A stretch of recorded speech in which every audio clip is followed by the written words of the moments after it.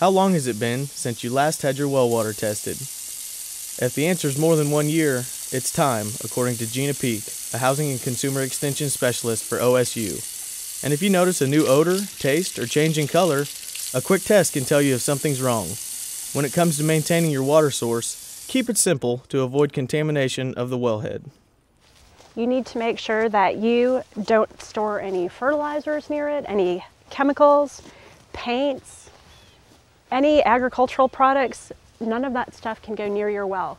Okay, so it's not just probably just storing stuff there, but if I wanted to plant something around there, is that okay to do? Because it's not real sightly. What if I wanted to cover it up with plants? Is that okay? Well, if you cover it up, the problem is that you can't go out and make a monthly inspection to look for cracks or broken places on your wellhead. What you need to do is keep that area free so you can go and take a look at it when you need to. The other thing is that if you plant things near your well and then you use fertilizers, you run the risk of contaminating your water supply. Oh, okay, so there's a lot that goes into it. Why don't we go inside and get a sample? Let's. Okay. To get a clean sample, ask for a test container from your county extension educator. And you're going to fill it up about halfway.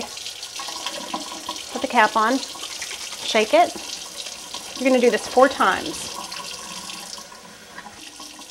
After that 4th time, what you want to do is you want to fill it up all the way. And you want to make sure that there are no air bubbles in it. Put the cap on. From there, label your bottle so the lab can keep track of it. The water sample is only as good as you make it. So by following the directions, you're going to ensure that you get a good quality sample. Okay, so I've given them a good quality sample to test, and they give me a result sheet back. But what do those results mean?